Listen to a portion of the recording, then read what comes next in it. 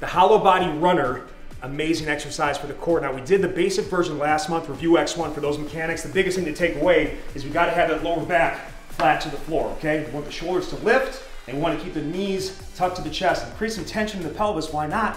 We're here, let's do it correctly. Squeeze in and create some activation of the pelvic girdle, and then I'm locked in. Now, here's where we start. I'm going to inhale out through the nose and try to drive, see that extension I'm trying to drive? I can even point the toes, I really want to get crazy with it. Look at my feet, I can mobilize the ankles. All right, but anyway, I'm gonna exhale back and then switch sides. Extend and flex, so extend and flex, opposites. Try to pull the toes to the shin and come right back. Make it harder, why not? And now go overhead. And now the spinal stabilization goes to a whole nother level. You're gonna hate this exercise, but it's gonna change your life, so you're gonna do it next.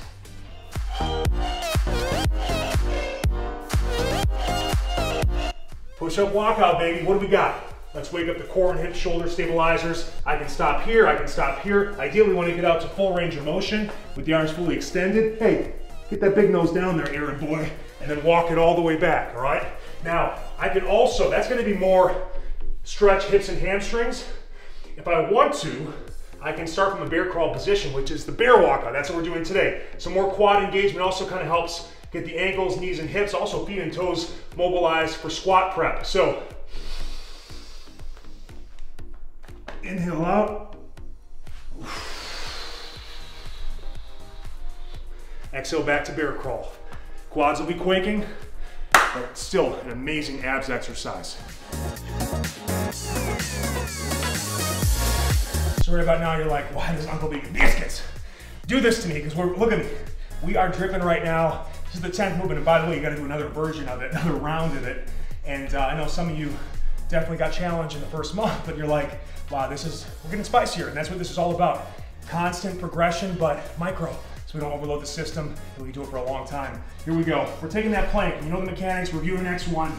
Ice pick, push the shoulder blades away from each other, and then I want you to, don't do this like we did blocking in the past, get wide enough to allow about hip width, so I can start doing an exhale out, inhale back, exhale out, keeping the hips and shoulders square. Same thing with the legs.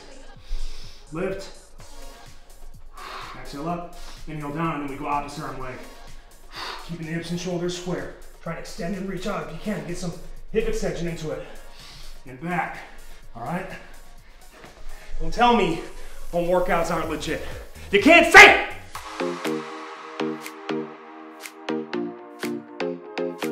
Man, that bridge walkout, so good for the hamstrings and the glutes, keeping the hips fully extended. You walk out into full extension there, pull the toes to the shin, make sure they're not angled out. See that? We want to have them right here locked in with those toes and keep up as we bring it back. Now, how do we make this harder?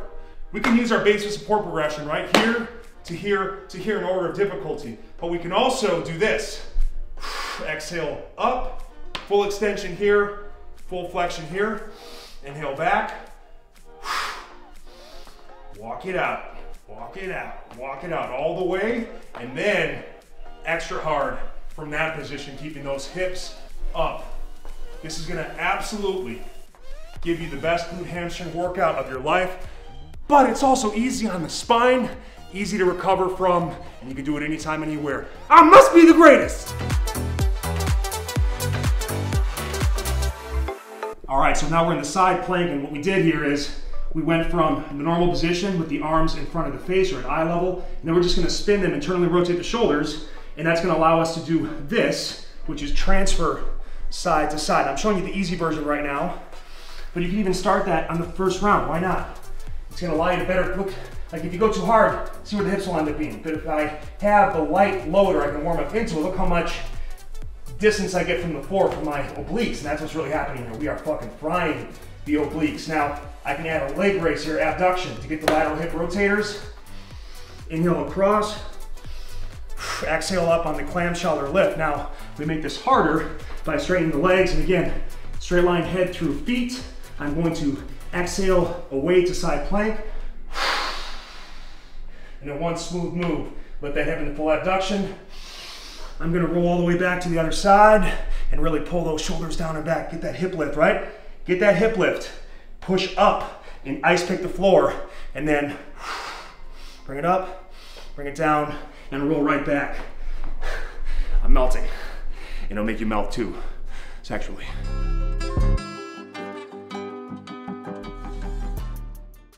The plank to push-up transfer smokes the abs, triceps, and shoulders, but we can do it from a lot of different options. This is the classic option, all right? We can also do it from a bear crawl position, which increases the challenge on the shoulders and the quads. I can also pike up, get a more vertical angle, which is gonna challenge the shoulders in a big way. So here's what you're gonna do.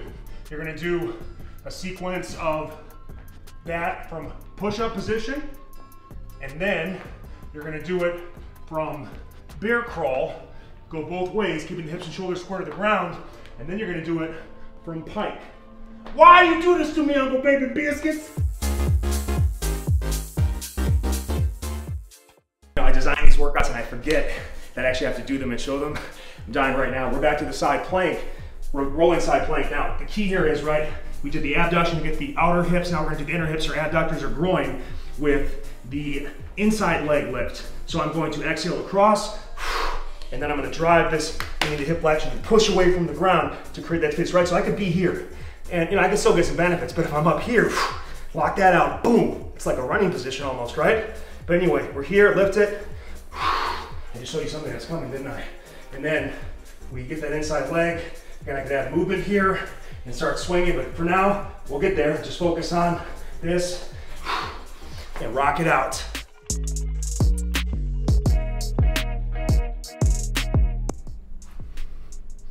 You gotta love the down dog. This is actually the cobra, but the down dog or yoga push-up, right? We get full mobility benefits, warms us up for the push-up. Now, how do we make it harder? One option is to go one leg at a time, which is going to increase the core stability challenge. Also makes this quad and glute have to work harder to stabilize. You got to focus on this toe. You got to drive it down underground. Dig the toes into the earth, okay? I'm going to shift back, inhale through the nose into the belly. I'm going to drive that heel up to the sky. Try to get full hip extension there to maximize the stretch in the ankle, calf, and hamstring, okay? Coming forward on an exhale. Bring that knee forward, activate those hip flexors, and again, don't get here. Keep the upper back rounded. How to make it harder? Watch this. Scat push up. All right, now that's tough, so don't worry about the scat push-up component, just do the knee and only. If you have wrist issues, elevate the heel of the hand. If you want to increase the wrist stretch, elevate those fingers.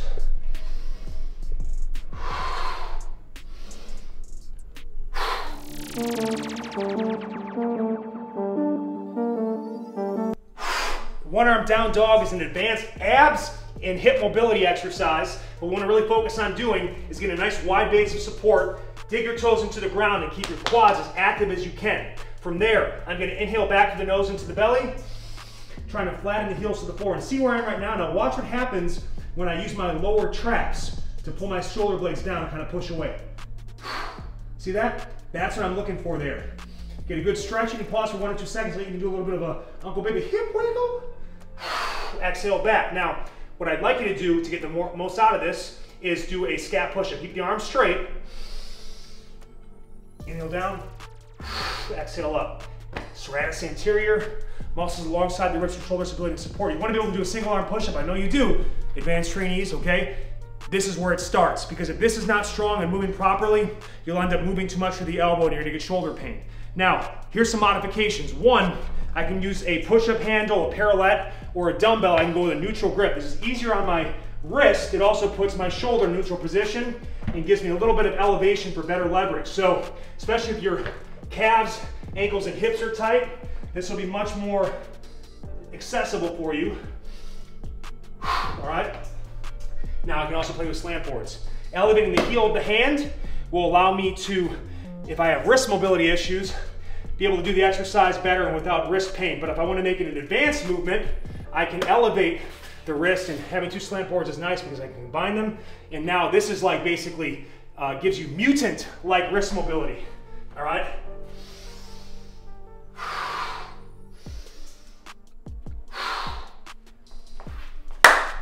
all while stabilizing the spine. So many benefits: mobility, stability, and part of our single arm push-up progression. Do it today!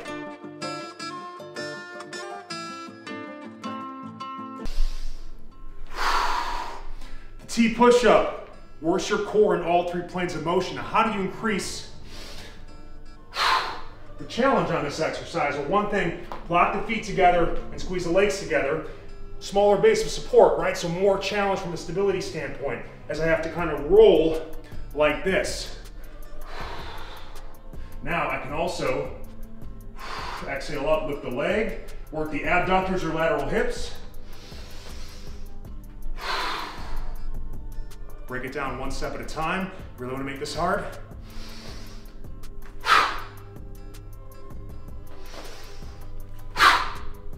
Fight for it, all right? Super hard exercise, do the best you can. Be careful, you might fall back. Maybe do it on a padded mat. But again, start by breaking it down, roll over, flip the leg, reset. Plyo comes down the road. But I do want to show you guys anything's possible with enough consistency, determination, and craziness.